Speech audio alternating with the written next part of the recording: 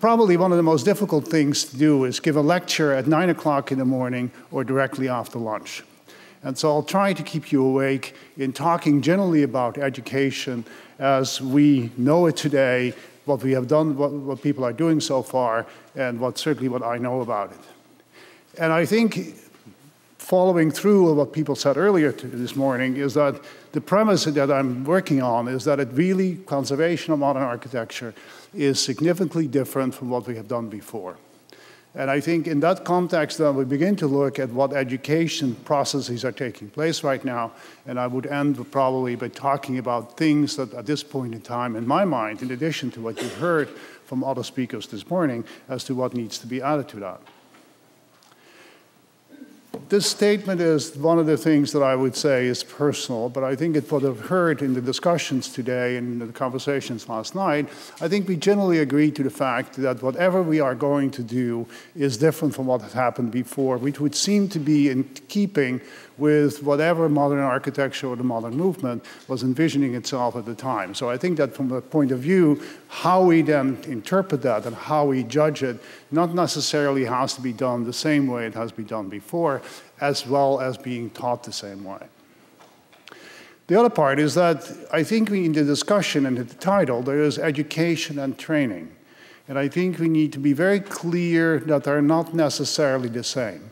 And that probably in judging and educating for the conservation of modern architecture, it probably is going to be more about education and maybe a little less about training as it would be done in the past. The same way, related to that, is directly that therefore it will be more about knowledge and a little less about skills. Skills in the traditional craft tradition. I mean, I think that leads us down to the third part, which is that it is about design a little bit more and maybe less about craft, as we've seen in earlier periods. And this is what I think in our teaching, and this is some of the students that I'm teaching this semester, looking at the traditional craft of making the material. And I think this is where very much our concepts on training and education for preservation have been based on, but I think it's very different if we start looking at what else is there. And I'm using this image, which is actually from Alfred Bemis in the early 1930s in a publication called The Evolving House, where he is trying to explain the difference between, in this case, prefabrication, looking at the automobile industry, and traditional construction. And I think in some ways, as an image, it begins to talk about some of the differences that we need to address in the education for the conservation of modern architecture. There's no question, when we look at buildings like the glass house, in whatever way we look at it, that the amount of original material here is relatively limited. All the glass is replacement. The only thing we're looking at is the steel frame as the original portion of the original building. However, in no way or form would we consider this not an original building. So I think that, again, is a good example of where the percentage of materiality, the authenticity of the materiality is being shifting away from some of the traditional concepts. Which brings me to a very fundamental concept we also try to introduce in the position paper, and I think items that you had earlier this morning, which is the idea of what I would call systemic restoration, which means it's no longer necessarily about the partial individual replacement of elements, but it's looking at the totality of the systems. These are not very significant buildings, and that's not the reason I picked the image. I picked the image because this shows in one image 4 different panel systems or cladding systems over a period of 70 years. And so you look at the earliest one, which is probably late 1920s, early 1930s, you can still imagine that you can replace it brick by brick by brick, repair it brick by brick. And all the 3 subsequent ones, the 1960s curtain wall in the back, the rain screen one in the front, and of course the recladding of that earlier building in the front, really are very different conceptual processes, which means therefore conceptually how we restore them has to be very different. In the discussion of education, we have asked ourselves, who is that audience? And I think we've heard a little bit about that this morning, again in the various papers. And first of all, it's all of us, because we are still exploring how we need to come to the proper educational format. It's also people that are already working in conservation, but I think first and foremost, it is also the design and engineering professionals that are right now doing the renovation work that's taking place. And I think it came up again earlier this morning, where a lot of people, younger architects that are now engaged in preserving or conserving modern buildings, are really not conscious as to what it takes. And therefore, I think we have a great responsibility of reaching out to them and educating them as we go forward. Public policy officials we have talked about, and of course there's the general audience, the general population that we all strive to educate and nobody really seems to know how to reach. Why are we doing this? We're doing this because we want to conserve, but also we want to improve the level of intervention, the level and the quality of work. And of course, at the end also, therefore, improve the level of appreciation, all three of which, of course, very much interconnected in the goals for any educational system. So what's taking place? It's taking place at many different levels. There's the university level, the graduate level, which some of us are teaching and involved in. There's the postgraduate level, people that are already gone to any sort of educational experience and are coming back to look for additional experience. There's the professionals, the CEUs, and for those of you that are not familiar with the American abbreviation, it is continuing education units, and I think most professionals in all sorts of jurisdictions are already beginning to look for additional and continued education in order to maintain that professional registration.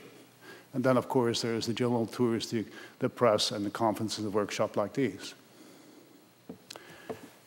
So far, there is some programs that have a focus on looking at preserving modern architecture. There are a number of individual courses, and then, of course, there are design studios, of which there are actually many more than I anticipated when we started to look at this material. And I think it's a good indication as to the interest and the viability of this.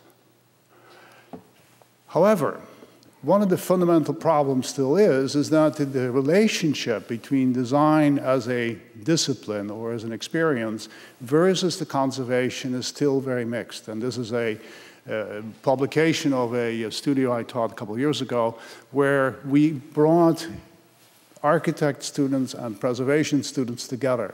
And one of the greatest challenges was to get them to talk to each other. And not only to talk to each other, but to listen to each other and understand each other in terms of what needed to take place and what the criteria were for the renovations and the additions they needed to perform. And I'm showing you an image of the police building in Philadelphia because it's a good example of where something like this is taking place, where students from Frank Matero's classes at the University of Pennsylvania are working with Jack Pyburn's students from the Georgia Tech in order to evaluate, develop, and study this particular building, which is now empty and probably, I don't know the latest of this, but probably is scheduled for demolition. It's a very nice piece of concrete, and it's Dutch too. And I thought I'd throw it in because we talked about Dutch mafia earlier this morning. So, and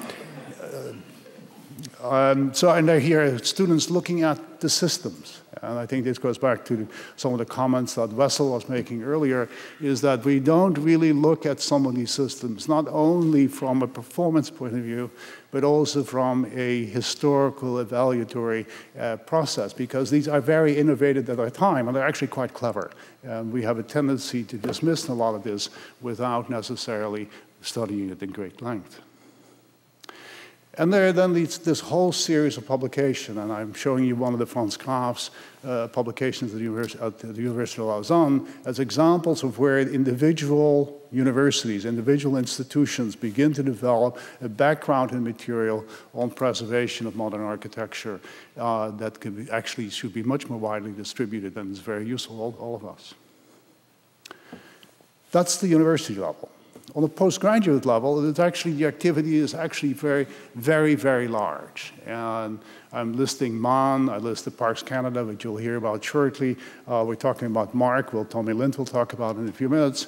And of course, there is Docomomo, and there's CEUs. I think that's part of the ones that I think is one of the most important opportunities that we haven't explored yet. And then there are all the other activities.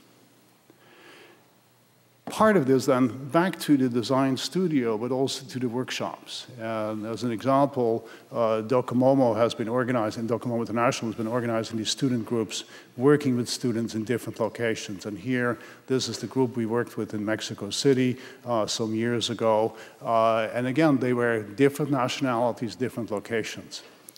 And what was interesting here, same way in Rotterdam, I think, was that it was not only about them working on a project, it's also have them working together, culturally, linguistically, trying to understand what they're talking about. So in many ways, this was a very good example of a collaboration on many different levels that I think is much more of what we need to do. And this is one of the projects where actually the project is, ultimately what came out of it was more about planning than it was about preservation in the traditional sense of looking at a historic building. And similarly, we did a workshop in Brazil, in Brasilia, looking at one of the Oscar Niemeyer's theaters, similar with working with a young group of people, trying to make him see what the significance of the building was, also before we did any interventions. And then we can go across the world, and these are very two examples. There is Bhopal, looking at projects that, for example, Tiki would be very interesting in. And of course, MAN as an example of another network that's working very hard to bring education to the different levels. And then there's, of course, the ISC for Docomomo talking about it. And I think what's important here is that we reach out to the students as engaging in this discussion, because these are two of my students in Helsinki working for the ISC, which really talking about what this is all about and continuing the discussion with them and see the kind of theses they do, which are actually very important in advancing the field in general and also creating the interest that they have. What do we do for the general public? Well, it's the usual, but I think that we are not doing enough of this. Tours, lectures, publications, events, all of these are examples of things that are part of the general educational process that we can organize much better and need to be much more conscious of, because advocacy still remains part of the professional development and part of the success of any educational system. And as an example, I'm using here a seminar we did at Columbia last spring, talking about public housing. And what we, from the very beginning, decided that it's one of those projects, and I think it came up in the discussion about Toronto this morning, is that it is not only about architecture, it's also about social conditions. And for this particular project, you're actually looking at an image of Ralph Rapson's project in Minneapolis, but we brought together a number of people from 5 different countries talking about public social housing. What was really interesting about this is that we all recognized the significance of it, but we all got stuck on this social issue. Can we ask people to live in something that is no longer up to whatever expectations or codes there is, and where is that social discussion? And I think we found that we all ended up in the same place where we thought it was important, but all of us were faced with those questions at the beginning. And then, of course, lectures. This is one example where Ivo Hammer and the Tugendhat House come and talk to us in a lecture, both at the World Monuments Fund and Docomomo. As a tours, we've discovered that that's actually a very good educational tool. As Docomomo US, we are now in the 7th year of doing a national tour day. It's not unlike other countries have Architectural Day or Monument Day or whatever, but we organize tours across the country with different people. And over the years now, we are probably in 30 different locations, 20 different states, and thousands of people come and look. Because one of the most educational things for most people is to be able to look at something that you otherwise can't see. We all want to see what our neighbors have. And so these tourist people come because of the opportunities it offers in terms of what they see. Again, example of the tour in New York. And then publications. And I think that, again, what happened, didn't talk enough about this morning, is the aspect of sustainability. I think that the biggest challenge, well, not maybe the biggest, but certainly one of the most important challenges we face is this connection to the sustainability movement and identifying how we engage both our students and our professionals in that discussion in order to achieve the kind of conservation that we want to achieve, because frankly, they're killing us right now. So what do we need to do? Where do we need to give attention to? We need to give attention to more to design and planning as disciplines. Because I think that approaching a project or approaching an education simply from a conservation point of view without addressing the general planning and our design aspects of it is really not serving our purpose. I think part of that is looking far more closely at density, use, and function.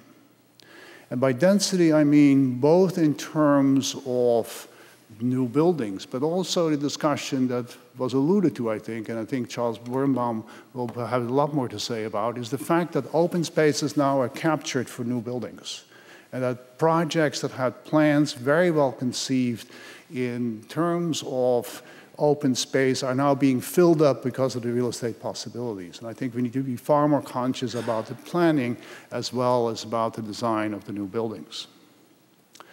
Building physics. Kyle talked about that this morning at some length. I think that if we are looking at teaching new preservation, that really looking at more at the systemic assembly part and therefore at building physics performance part than we've ever done before. And I think that a challenge that I would like to give to some conservationists in the room is that we are still being hampered by our association mentally to art conservation. This is no longer a job about just material. It's really about the building as a system. And unless we begin to address it as a system, we will not be successful in saving it successfully as we'd like to.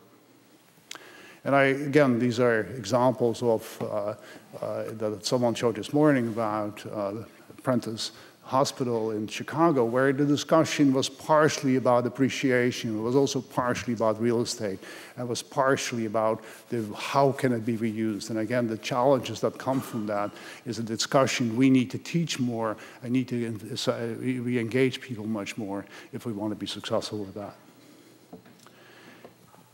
It brings me back also to design, because design is that other aspect of it as an active and important preservation tool.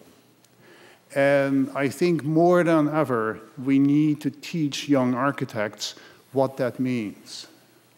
Because my fear is that they are actually getting more modern than modernism ever was. And I'm just giving you an example of Joe Fresh in an early Skidmore building in the 1950s, which is actually more Skidmorean than Skidmore ever was. It's holier than the Pope, I suppose, is sort of the expression that I'm using here, because it's minimalist. And so I think we need to be very careful in how we educate and engage. And again, back to, I think what Sheridan said about theory and the engagement in the theory, because I think otherwise we will lose the buildings in a very different way.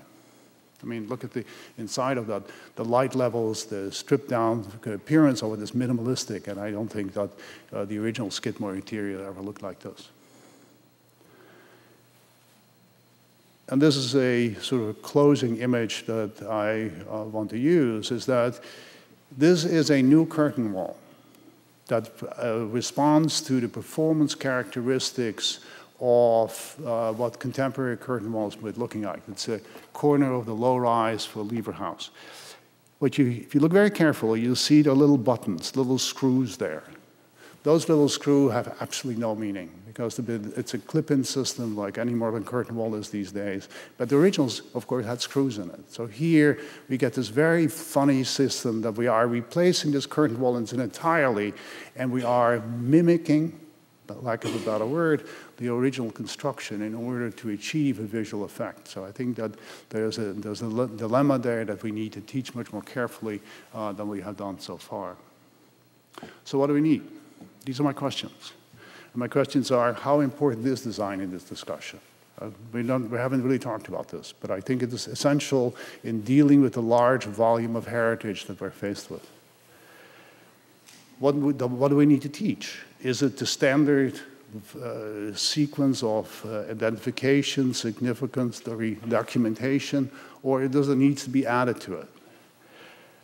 And we should do it. Should we do it? Should someone else do it? Should we bring other professionals into that discussion, into the courses that we can assemble as part of our programs? And what role for science, which is really back to the art conservation and architectural conservation, and then, of course, the building physics discussion that really got started this morning. And then, is it global or is it regional? Is it something, are there fundamental problems we all share that would allow us to create an overall program? Or is it far more regional? Are there regional intellectual differences and physical differences that would need us to look much more diversified at this discussion? And then, is it graduate, is it postgraduate, or do we need to look at different locations? And my final advice to you is that we're talking about making it more popular. I think we need to take Le Corbusier on the New York City subway, and maybe that helps. Thank you.